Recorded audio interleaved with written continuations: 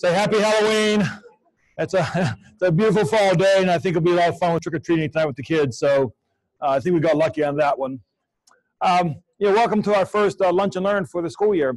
And it occurred to me that there's probably several people in here, this is their first Lunch and Learn, and maybe not know why we do these things. So let me just go through that real quick. One, maybe you'll get a chance to meet someone you don't know, okay, first of all. Second thing, it's an opportunity for me just to share what's happening across the organization to the best that I can. And it's probably more happening than I share. So the third part becomes just as important. Ask me questions. If there's something I don't cover or something you're interested in, just ask me. The purpose for that is I'd rather just put the information out there than deal with rumors. All right, so if there's something going on and you don't know what it is, there's really no topic that we can't cover. If I can't answer it, I'll tell you I can't answer it, and I'll tell you why I can't answer that. But for the most part, that's why we have these things. It's really for you to get to meet people and for us to just clear the air, make sure everyone's abreast of what's happening, what I think is a wonderful organization. So with that, there are a couple of key folks who tend to interact with almost everybody in the organization that are new to us. So I just want to take a moment and make sure they stand and wave so you know who they are and why they're here. So our Assistant Director of Human Resources, Hannah Messner, where are you? I saw you. Yeah, so that's Hannah. Our Supervisor of Facilities, Tom Calvario, who's new, okay. Our Guest Relations down the front desk, Hannah Pasciolo. And one of our new security officers who also manages the front desk is Aaron Stallings. So, and there are other new folks too, but I want to introduce those folks because they cross paths of all organizations, and there's probably too many other new people in here to introduce, so my apologies for that. Let me talk about what we're trying to do down the front desk, because it's a little different than in the past. We started out with contracting for security issues, and last year we brought Willard on board, so Willard's now a permanent employee. So Aaron's also now a permanent employee. Okay, so he's not a contractor, he's actually part of the MCIE family. So we have two folks working security primarily. Willard will be our primary person during the day, and Aaron will be our afternoon and evening person. Really, when you look at our organization, our buildings open Tuesday, Wednesday, and Thursday all the time until 9 p.m. Monday and Friday, we typically only open the building to 6. A couple variations to that. So on Tuesday, Wednesday, Thursday, Aaron will always be our evening night shift person. And on Monday and Friday, he'll be kind of early morning, afternoon, and into the early evening shift. Then Willard will be obviously our primary person, who's like 7 to 3 every day. Okay, so that's a little bit of change from the past. We also want to make that vegetable area, between the front door and the second door, the security area, security only. So it'll be a security area. And so to get through to the building, you'll have to get through that second door. Once you're through that second door, then Hannah becomes our guest relations person. So she'll greet our guests and make sure our guests have a positive experience here. So that's really the logic of what we're trying to do here. We have a temporary station set up there, outside the elevators in front of the staircase. That will become a permanent station once the vendors get a chance to set that up. So hopefully sometime here in the next couple of weeks, you'll see some construction down there, making that temporary setup a permanent setup. So in case you're wondering what's happening at the front door, that's the new plan there. A couple other things going on. I'm going to cover some of the major initiatives that as an organization we're working on. And again, these are mostly the new things, not the hundreds of things that we do all the time. We're putting a lot of time and energy into workforce investment. A couple changes this year. Kendall Glauner has moved from the Office of Professional Services to the Office of Student Services and working with Kyle Longenecker to lead up some workforce investment issues. Okay, the idea is to help those children in schools, I won't say children, young adults, typically teenagers, who typically have the difficulty finding employment, find employment. That organization or that staff has moved to the second floor, which was formerly occupied by the TAC folks, who've now moved to the 5th floor. And I'll cover some facility issues later on. But hopefully we'll see more teenagers coming into the building as we help them find employment.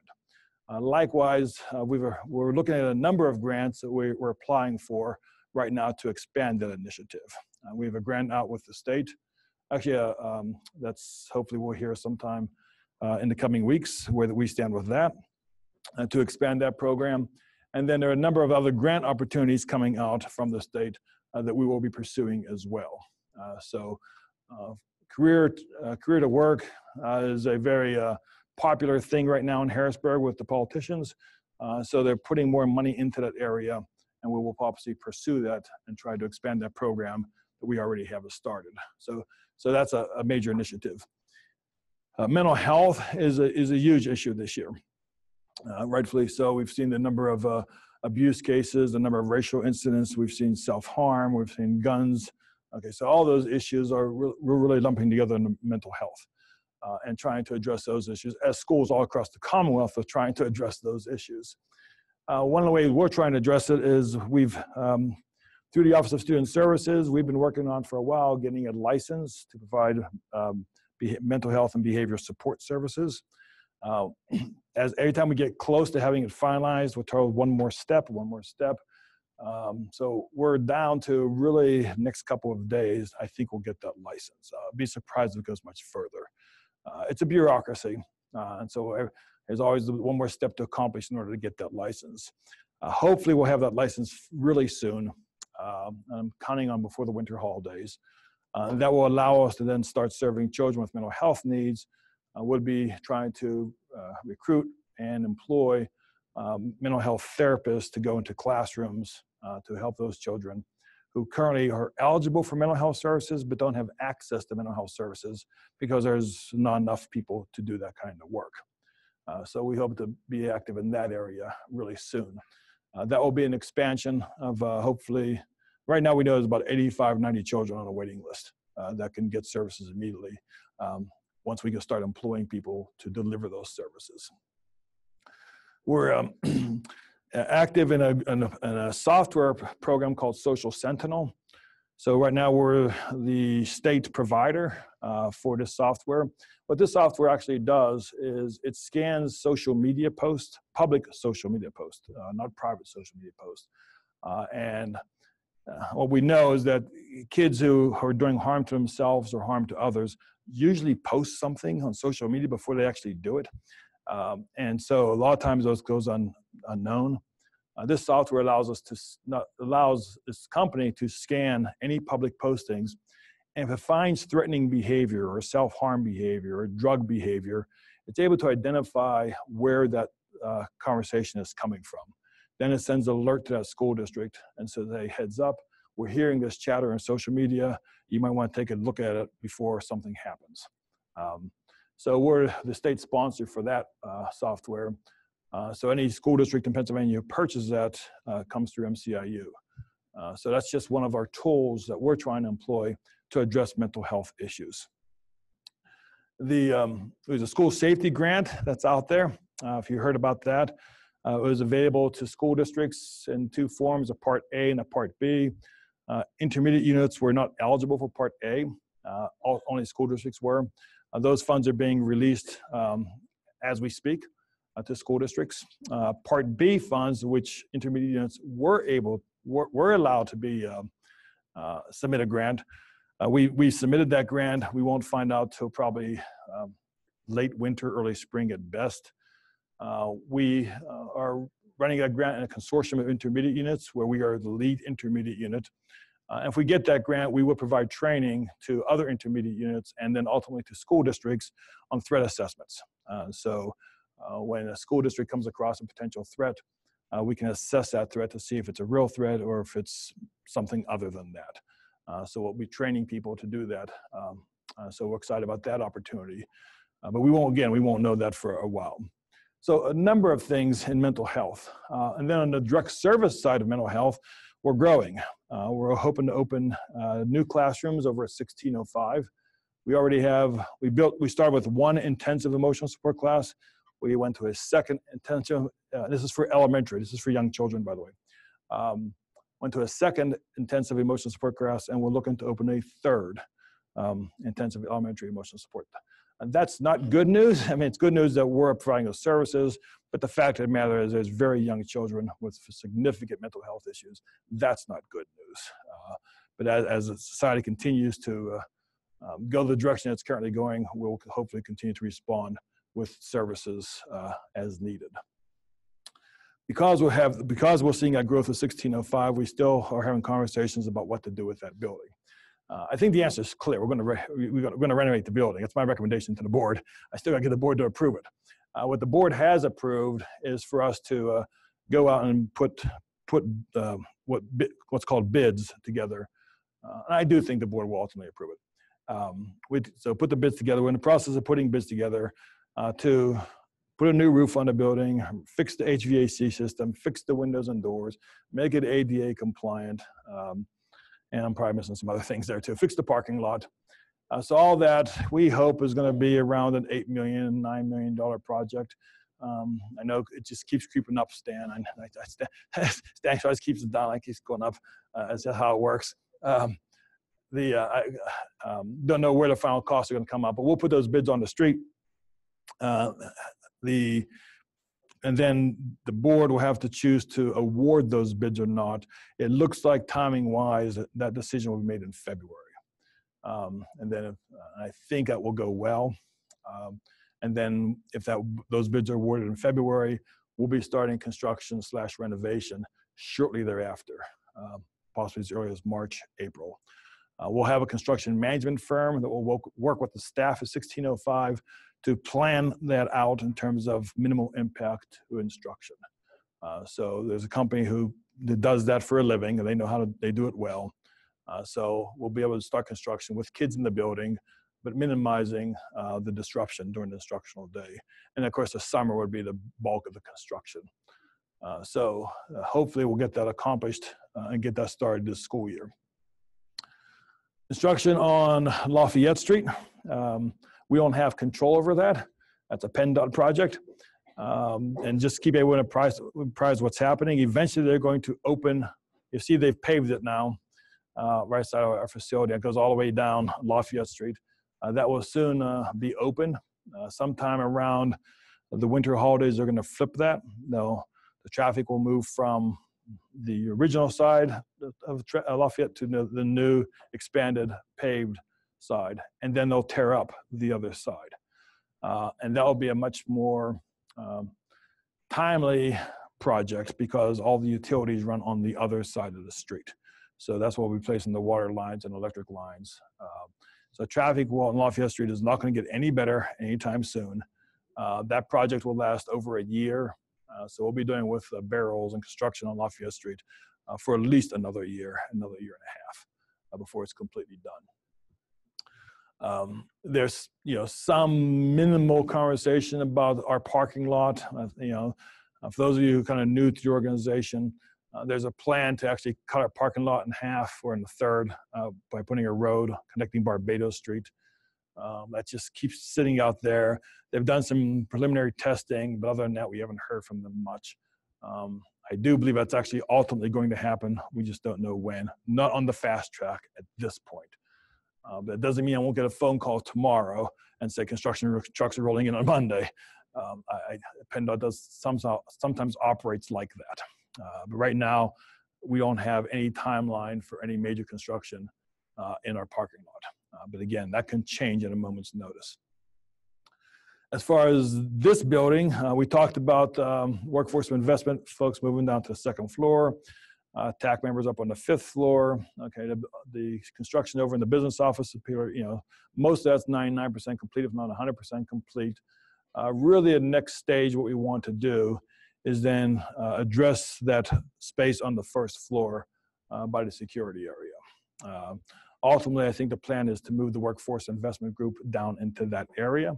So there's access to outside clients coming into the building. There's conversation about some partner organizations coming into that space as well. A lot of that's still in flux. And I don't think anything's going to happen. Nothing's going to happen here the rest of this calendar year. So we'll take a look at that probably in the spring. So the current setup we'll maintain, for the next few months. eventually, when workforce investment does move to the first floor, then we'll most likely move the lab on the fourth floor, the Research Children with Disabilities, down to the second floor. Therefore, all students coming into the building will be either on the first or second floor. All right, so that's kind of plan A, subject to change, but that's kind of where we're headed right now. Okay, we got 1605 to deal with. Pride, has taken up a lot of time, and we're just not ready to commit to the first floor yet. Let me pause. Because I covered a lot of information. I still got some more to go. I'm moving quick pace, but I want to save time for questions. So let me take questions now. I see, yes, question from online.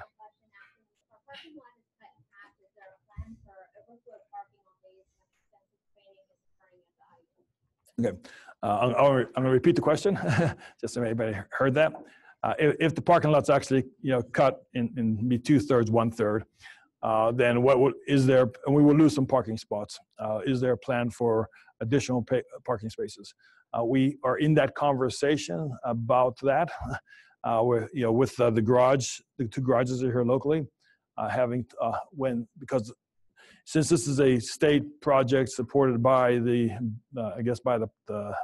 borough, I guess it's safe to say, then we've had the conversation that in exchange, when we have those 3, 4, or 5 days where we need additional spots, will you give us spaces in the parking garages?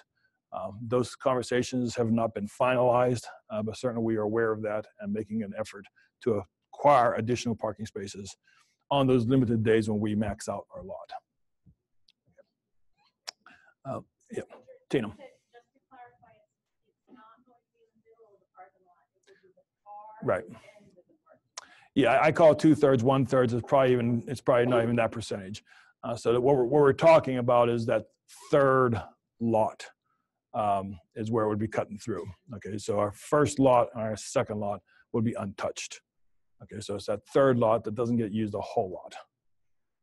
And then we will lose, I think, 20, 30 spaces in that third lot. Again, right now, that's a plan. We've had limited or hardly any activity whatsoever from PennDOT on that plan. So we could be, in my estimation, another couple years away from that.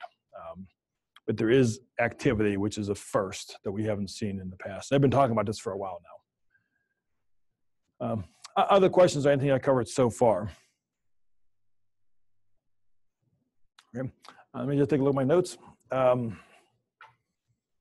Okay, so Harrisburg, not a whole lot happening. It's an election year. So General Assembly is officially done with their work. I'm not sure what they accomplished, but they're done. And the way it works, since this is an election year, any legislation that was in process for the past 2 years is now officially dead. So everything will have to be restarted again in January. So really nothing happening in Harrisburg. All the General Assembly's running, the House Representatives running for re-election, some senators for re-election, of course the governor is running for re-election. Regardless of your political persuasion, I just encourage you to vote, okay? Take an opportunity to go out next Tuesday and please vote. Just the lack of vote, I think, is a bigger problem in this country than the results of the vote sometimes. So I encourage you to do that. Other than that, not much to report on government relations at this stage. We do have a new board member. Seems like I report this every time we get together. We had a massive turnover there in the last year or so, and then things were stable. And we lost our board member from Pottstown, resigned. We now have a new member from Pottstown who has not yet joined us. The person is has worked with the IU in the past, so it's a positive. We anticipated another supportive board member coming from Pottstown. She will be taking place her first board meeting at our December board meeting, right? November board meeting, I'm sorry. Couple of events looking forward to. The foundation event, the Monte Carlo night, is next Friday. Get it right? Yep. I'm trying to think December. Tickets, I believe, are still available up to this Friday. So if you haven't purchased your ticket yet, it's $40. Please do so. It's a fun night.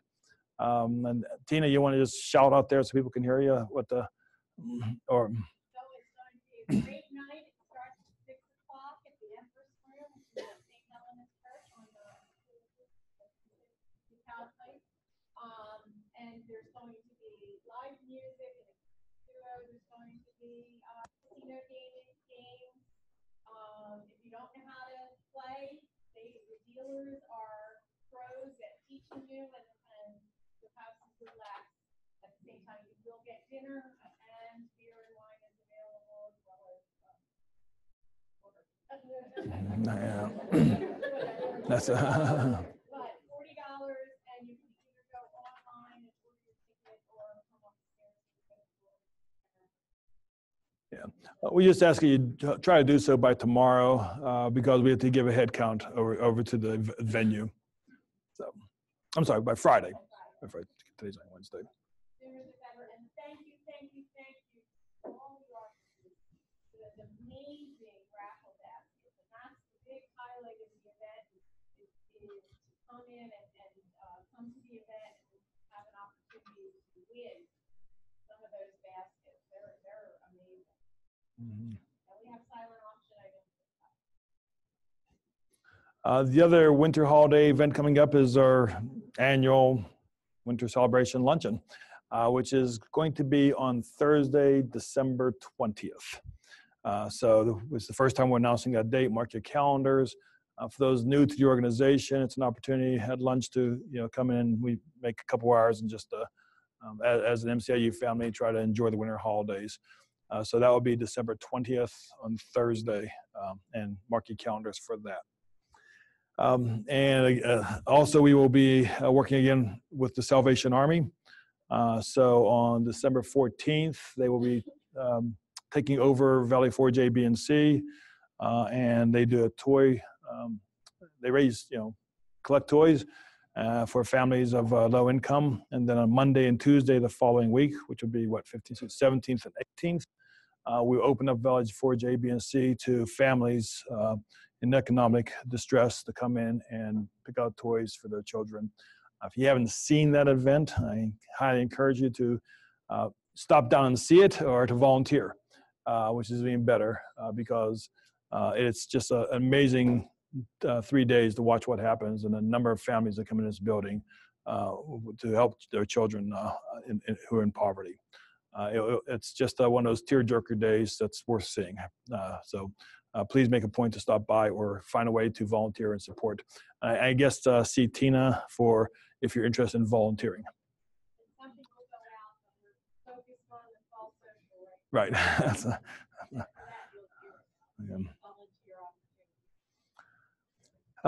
That wraps up what I have prepared. So I am more than willing to engage in conversations on any topics for anybody who has any questions or comments.